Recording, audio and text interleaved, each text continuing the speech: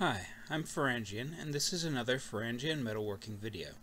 Today we're talking about aspect ratios for chainmail. What are they?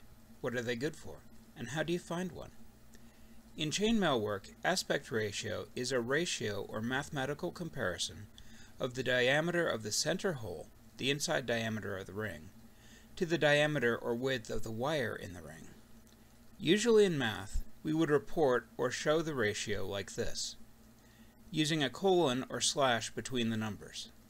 But since fractions are used in a lot of ring size elements, and we want to be specific about what we're talking about, a lot of times mailers talk about ratio a little differently.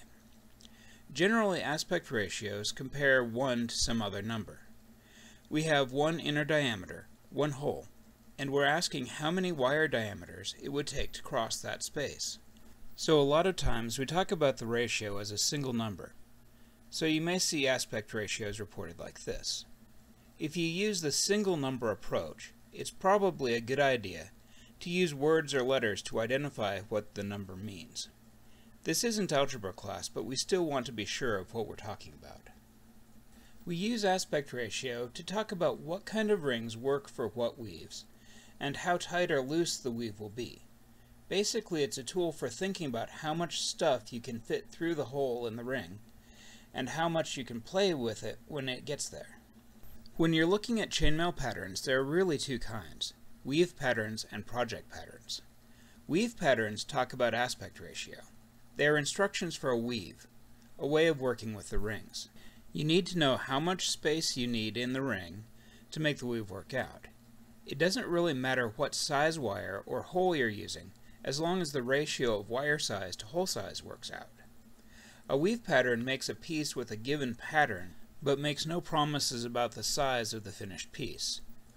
Project patterns make a specific object. Project patterns are more likely to talk about specific sizes of rings, and not talk about aspect ratio. Project patterns make a specific thing of a specific size, so the size of the whole ring becomes important, not just the ratio of wire size to hole size. If you're playing with a project pattern, aspect ratio is still important because it limits some of the ways you can modify the pattern. Here are two sections with completely different ring sizes. The weaves look similar and have a similar level of tightness because they have a similar aspect ratio. These two sections of mail have the same gauge wire but different diameter rings. The one with a larger diameter has a larger AR, which tells us that the weave will be looser. The larger AR also tells us that we can do this 6-in-1 pattern with the rings. Let's compare that weave to the 4-in-1.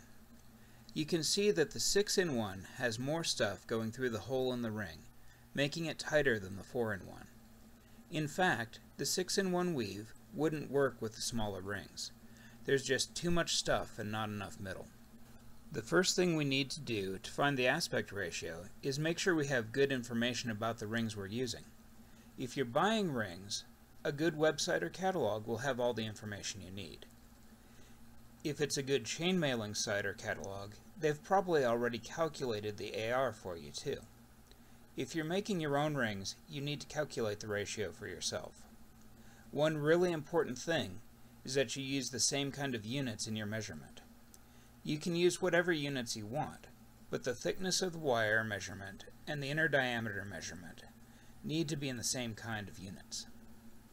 The interesting thing about ratios is that as long as you use the same measurement units for the numbers you put into the math, you get basically the same ratio or AR as a result.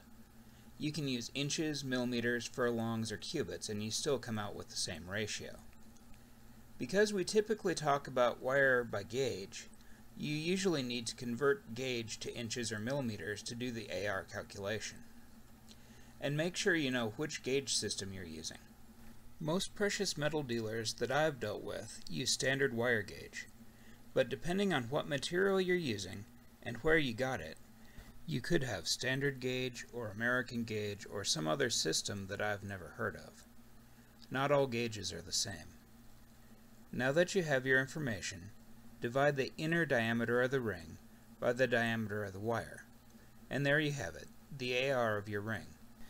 Now you're ready to talk and think about what to do with it. I'm Farangian, and this has been Aspect Ratios for Chainmail. You can find other useful videos on my YouTube channel. And check out some of the other stuff I'm involved with at my blog, wordsmeanstuff.wordpress.com.